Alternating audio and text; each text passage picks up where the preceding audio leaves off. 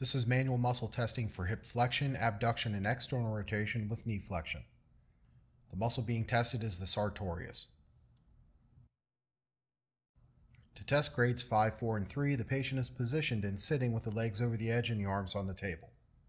The clinician will be pushing the hip into extension, adduction, and medial rotation, and pulling the knee into extension.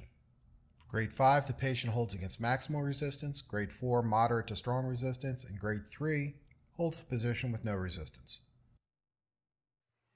Lift the knee and ankle up. Good. Hold.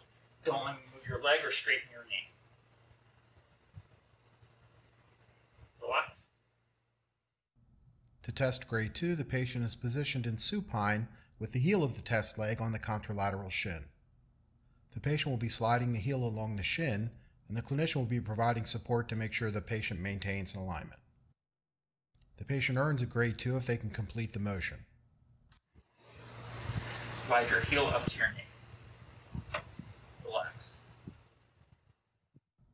To test grades 1 and 0, the patient remains in the same position. The clinician provides support for the test leg and with the other hand palpates the Sartorius muscle. The test is scored as a grade 1 if there's a palpable contraction with no movement. The patient receives a grade of 0 if there's no contraction palpated. Slide the heel up towards your knee.